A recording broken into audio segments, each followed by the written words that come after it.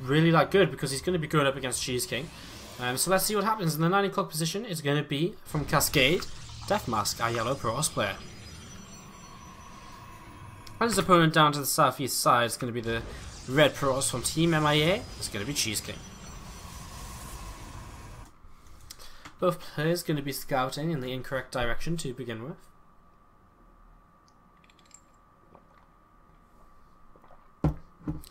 Just a little bit unfortunate for both, but not really too much to see super early on, and both probes are going to get into that main base of their opponents at a time where they're still going to be able to get that early information which they're going to be looking for, unless, and I mean of course free play map, so we're not expecting any kind of early gateway proxies or anything. So as these probes come in, the DeathMask probe will come in here first, get a little bit of information about CheeseKing, have a look to see what he wants to do, and we already see a second gateway being added on for CheeseKing here.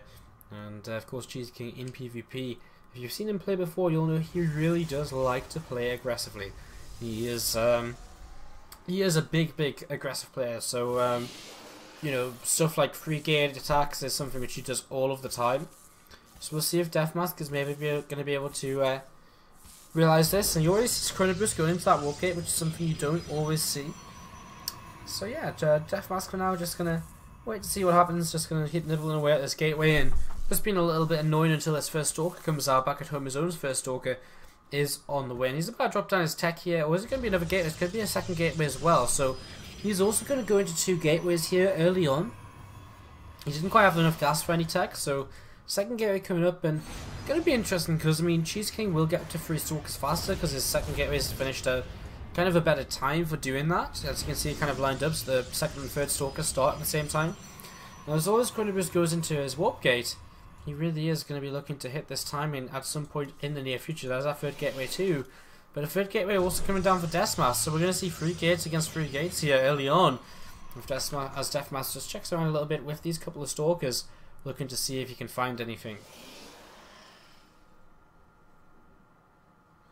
Continues to Chrono Boost out his Stalkers here, as back at home CheeseKing goes into a Stargate, which is something he really does like to do with this sort of play. Just go into the Stargate and follow up Oracle to try and do some damage and catch his opponent off guard a bit. Nice movement forwards here by DeathMask, able to pick off a lot of health on that first Stalker, and also nearly getting that probe, but not quite. And we'll just sit here and try and get some damage onto this pile and try and kill that off before CheeseKing is ready to fight. And as you can see, DeathMask doesn't want to overcommit though, and he's just going to try and kill it. He's going to get it before them Stalkers warp in, which is brilliant. And now he moves up the ramp, and he's going to be able to just fall back to a couple more Stalkers popping out from very shortly, and a warp gate tech coming in here as well very soon. As Time Warp comes in but completely misses from DeathMask and from CheeseKing, sorry. And DeathMask with his Photon Overcharge up here, going to be able to just sit defensively and get his own gateways moved into warp gates and even start making an Immortal, so get into a very nice defensive position. CheeseKing yet to use that Stargate which he started up back at home. So we're actually going to see DeathMask attack into this army now and try and get a little bit of damage done. He picks off the Mothership Core, gets a Stalker as well, and CheeseKing actually has to warp in a couple of Zealots there, as he needs that little bit of extra defense. As we're probably about to see one of these Zealots get picked off, as CheeseKing continuously being pushed back here by DeathMask. That Photon Overcharge does expire right now, but the Immortal is out, and that's all he's going to need to completely make sure he's going to be okay here in this fight. Stalkers not going to be able to do too much here on their own, and with that Immortal as well, they just take things down, take units down, they just die so quickly, and this pylon going to be killed off. And DeathMask definitely comes out of this with an advantage. With an Immortal already up, he's in a pretty alright position here as it stands. So he's going to start moving across the map, and we'll see what he can maybe try and get done with this move out. So just begin to move forward here with these Stalkers, and his Immortal as well. As CheeseKing going to turn around and try and fight now. He does have an Oracle coming up out of this Stargate, which he made much earlier in this game, and now using a 2-4 backup on. So this Oracle going to start moving across, and if he can just keep these Stalkers out in the middle of the map from DeathMask, he's going to be able to get into the main base for the Oracle. There's going to be nothing in position to defend it, and it's going to rack up quite a few kills, which are kills which he really does need at this point. Sitting at a 5-worker deficit compared to his opponent is not a position he wants to be in, so the sooner he can even that up the better. And here we go, that Oracle into the main base right now, 2 kills already, and continues to rise as he now evens up the worker count with 5 workers killed. Forgetting about it here for just a little bit though, and wasting a lot of its energy on the assimilator finally comes in and doesn't have enough energy for another probe, so a little bit unfortunate at the end. As some Zelds come in here as well, going to try and get a cancel on this Nexus, and looks as though he might be able to, because at the same time DeathMask trying to do something over towards his opponent's main, but Force Field is perfectly placed with a Star for Void Ray coming out. He's not going to be able to get anything done, as CheeseKing's going to be able to kill this off, or is he? Maybe not actually. This is going to be very close. This Nexus has like 4 hits left on it, and it goes down. Wow. So, Nexus actually completely killed off here. This army having to retreat from his opponent's base, and DeathMask is going to have to come back here and just be like, well, GG. Okay, maybe not GG. A probe comes forward here as well, and he's going to be popping down the Nexus in a few moments' time to try and re-expand right now. And there it is, Nexus coming down. Oracle coming back in as well on 6 kills in total right now. We'll be looking to add to that a little bit more, but a little bit of miscontrol here means that Oracle is playing with the, you know, really playing very riskily. Doesn't want to lose that. There's a few units just moving out, and killing off a pylon here will supply block CheeseKing momentarily. A couple of units left up here as well. They need to try and find their way back home, or find their way to this army, which is beginning to cross the map. So DeathMask might have to get himself into a bit of a defensive position in a moment or two, because CheeseKing is going to be looking to attack here once again, setting up these pylons aggressively, and he has a couple of Void Rays, which will be able to help out. And Void Rays do very good again. You know, generally Stargate is better than Robo in terms of early game, and this is essentially still early mid game. There's still kind of an early mid game push at this point, and CheeseKing going to be looking to come in here.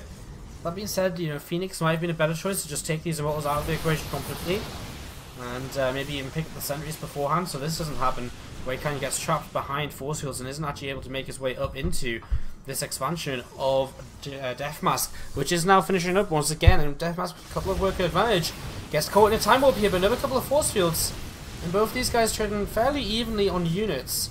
As Oracle comes in, that's going to go down. And CheeseKing going to keep on trying to break this here. He is about a 10 army supply advantage. And as phone overcharge is popped, as CheeseKing does begin to commit, the force fields come down, and it's going to keep these Immortals from firing onto the Stalkers, keeps them far enough away. And this Nexus is going down very, very quickly. Another couple of force fields to keep this army back, but as the Nexus disappears, that was kind of acting as one big force field there. And there isn't any force fields to keep this army from chasing this down, so CheeseKing now in a little bit of trouble, and he's actually going to turn around to fight this. Time warp coming down.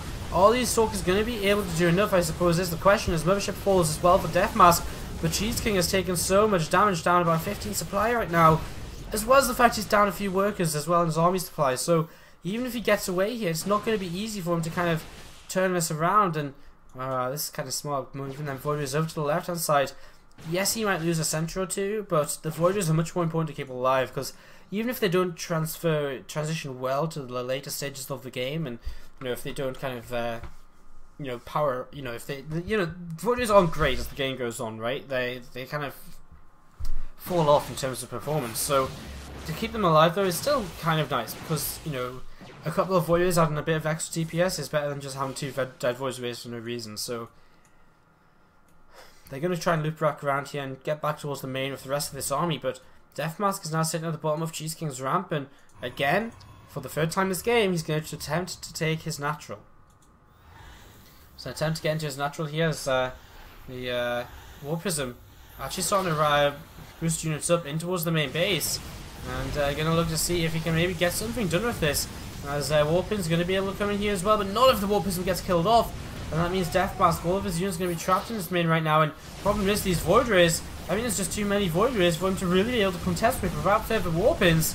Almost definitely, and what was looking to be a very cute play out of DeathMask is suddenly becoming very, very nasty and very expensive, because he is not going to kill a single Void Ray once again, and he's going to lose his entire army. And CheeseKing moves up to a 30 supply army advantage over 13.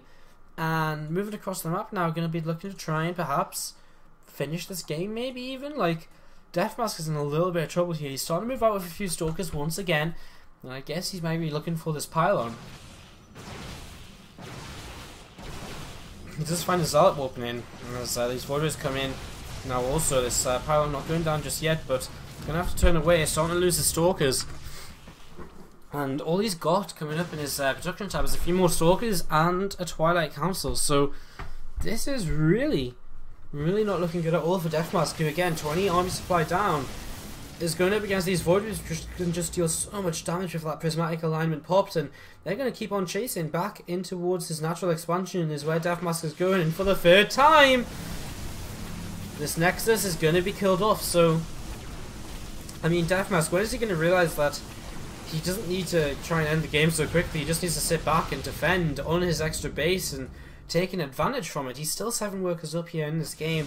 He's going to lose another pylon, but he has 20 supply down in total, and at this point I don't know if there's a way for him to stop CheeseKing from just, well, doing exactly what he's doing, which is come up this ramp and look to end the game, I suppose. Blink is halfway done. Maybe you can get Blink out, so he might be able to make something happen. As, again, CheeseKing unsure as to how exactly he wants to engage this. Phone overcharge is going to be popped now. Just getting the energy for that in time, and this will once again get DeathMask a little bit of time to try and find himself a way out of this. But these Stalkers, I guess Stalkers with the Blink upgrade are maybe going to be enough to do this, because with so many Zealots, if the Stalkers can just avoid fighting the Zealots, the rest of the army from CheeseKing will go down very quickly. But it's going to be very hard to make that happen from DeathMask, so he's going to have to look to engage very well here, especially considering, again, the army supply deficit. Another Sentry, another couple of Zealots moving forwards, and I'm going to look to see what they can add into this, as I'm going to see a War Prism being made by DeathMask, so maybe looking for some counter-attack damage while CheeseKing is sat over here on his side of the map in his very own natural. CheeseKing going to commit forwards here, going to look for some Stalker kills, but he's going to lose a Void Ray in the process, and Stalkers will continue to fall very quickly. The small force fields come down. As Forge going to get targeted, not upgrading anything on there, so not the biggest of losses. As CheeseKing continue to move forwards, he's going to keep going through these force fields, I suppose is our next question, but it looks as though he's just going to stop as Stalkers do blink forward with that blink finishing now, and he is able to pick off all of the Void Rays, and now it's starting to pick off the Stalkers as well, and if he kicks down the Stalkers, he can just blink away from the Zealots and just kite them all day long. And moving around now, it looks as though he might very well just be looking to do that, as he's going to blink on top of this Stalker coming in as a reinforcement, and DeathMask with this blink might have just turned this game around for himself. And you know, maybe if CheeseKing hadn't waited so long initially, just gone straight into this base and tried to shut down Mothership Core before the Phone Overcharge came out, could have looked so different. Probes being pulled now, both players on pretty much no mining at all, and it's time to start long distance mining in all honesty, something which CheeseKing isn't doing yet, which again could definitely be helping him. Stalkers have blunked back up to the high ground now, and they're going to give chase once again, and the force field is actually hurting CheeseKing quite a lot here, because he can't get to the Stalkers, which is what he really needs to try and reach. A lot of probes going down to 14 workers, but DeathMask now pulls them away. He blinks down, he's going to pick off another Stalker, and from this point this should be game, surely. Now, surely he doesn't move across the map and somehow lose it once again, especially considering they're pretty much both mined out. Oh, there's even a War Prism over here. Brought a probe along too, just in case he had to build anything in case of a base trade, I guess. But this is so smart, because completely mined out in the main base, so all CheeseKing can do is mine from his natural, and that's something he's just not going to be able to do, whereas at least DeathMask can long distance mine if he would like to. So this is probably going to be game over, I think, as these Stalkers come to the side ground. There's nothing left for CheeseKing at all. He's going to pull the probes away, he's waiting to warp in a sentry or two, try and I guess get a couple of force fields, but I mean there is blink, so it's going to be very hard. Maybe just pop Guardian Shield. Stalkers continue to move backwards, a couple of Zealots being warped in here as well. Now Void Ray popped his prismatic alignment, but didn't get anything done with it at all, which again not great. As Forza comes down the ramp, trying to stop these Stalkers with the Zealot and Warpers and giving the high ground vision, allowing them to blink up here, allowing them to chase down that Void Ray, which is going to go down, as well as CheeseKing's hope for this game. And that gives Cascade a point onto that board, onto the scoreboard, and